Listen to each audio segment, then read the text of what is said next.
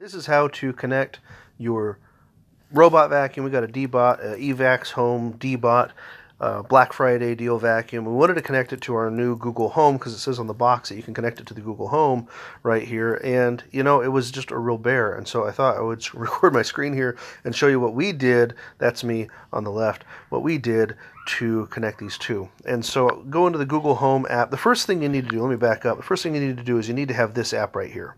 This app is going to connect you to your robot and allow you to control it with your phone like you do with the remote that came with it.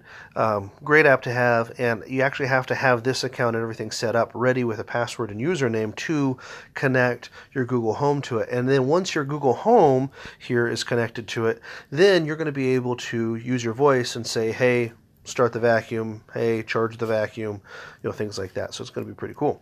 So once you have this guy set up, then, and you can do that per their instructions, that wasn't any hassle, but just this right here, all this right here is all new.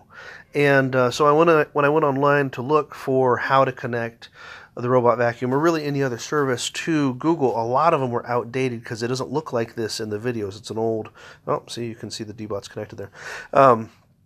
It's an old interface, and so the user interface now is different. You go up here in the top left corner and you click the plus icon, and then of course set up device. But what we were doing is we were clicking this first option, set up new devices, and that's not what you want to do. What you want to do is go down to works with Google, have something already set up. And that might be intuitive to other people, but it wasn't for me. And if you click there, then you're going to find all of the skills, all of the apps, all the things that you can connect to your Google Home Mini, which is what we bought, or any of your Google Home things.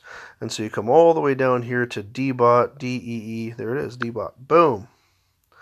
You can click on that, you can sign into your account, and then you can order your little robot butler around to clean the floor. It's taking a little bit to load here, but that's how you do it.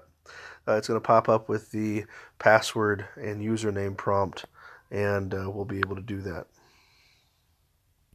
Come on, Deebot. Don't fail me now. There we are. Email, password. You can log in, and then Google has control.